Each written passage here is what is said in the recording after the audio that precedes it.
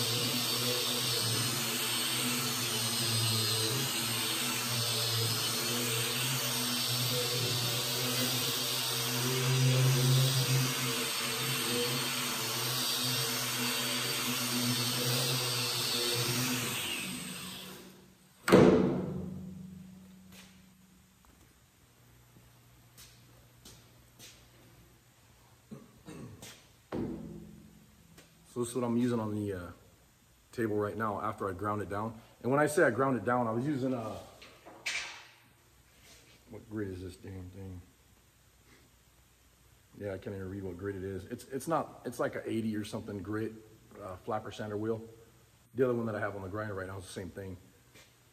But all I did was I wanted to polish that metal a little bit, so it's just knocking off the surface rust. And then I'm gonna use Super Clean to wipe it down real good. And then after that, after I use the Super Clean and wipe it down, I'm gonna wipe it down with automotive Carnauba car wax. And then when I get some beeswax, I'll heat this table and I'll run beeswax on the whole thing. And then what that'll do is you can take this thing outside and sit it for years and it won't even rust. It works really nice because the beeswax, with the heat and the beeswax, it'll actually flow into the metal and it'll make like a coating on it, which is really nice. And that automotive Carnauba car wax, you polish the whole table just real quick. It doesn't have to be nothing fancy, but what it does is it keeps it where it's kind of like, I wouldn't say waterproof, but it doesn't let it rust. And it works really good. Sorry about the camera's all jacked up. I need to get a new tripod. But anyways, Super Clean, thank you for, I want to thank one of our sponsors, Super Clean, for sending this stuff to us. So I'm going to use this stuff on here now and we'll get it all sprayed down and go from there.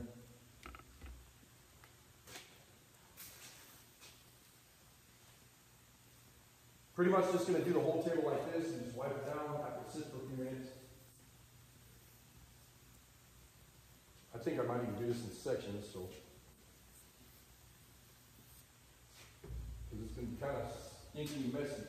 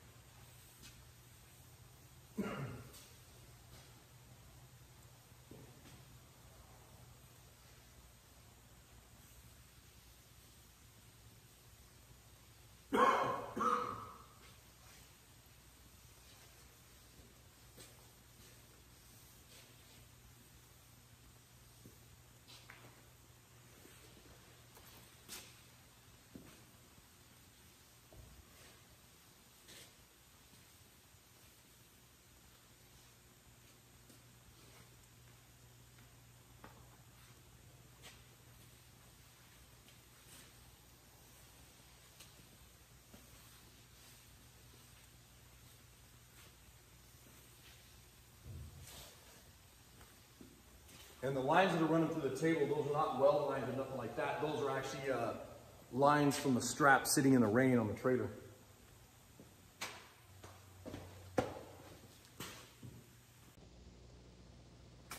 Now you can see it gives it that sheen after you use that Super Clean. And this is the foaming, can of foaming Super Clean. It doesn't matter if you use this or just a regular old school style. But the next step, I'll take isopropyl alcohol, and this is obviously just like you know, doctors use it or whatever in medical stuff.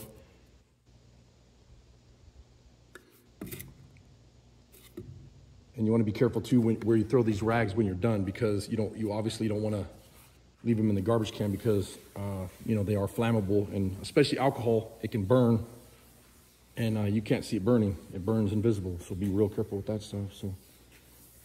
And then all this does is this picks up every last bit of that crap left over from any of the cleaners that you put on the table.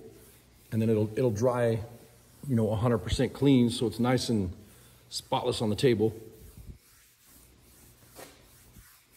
Get the thing wiped down, and then what I'll do is I'll run over and grab the Carnauba wax, wipe it down with that next.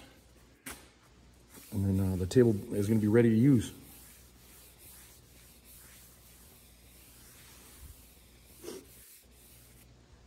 And then this will dry where it's super clean, just nice and smooth and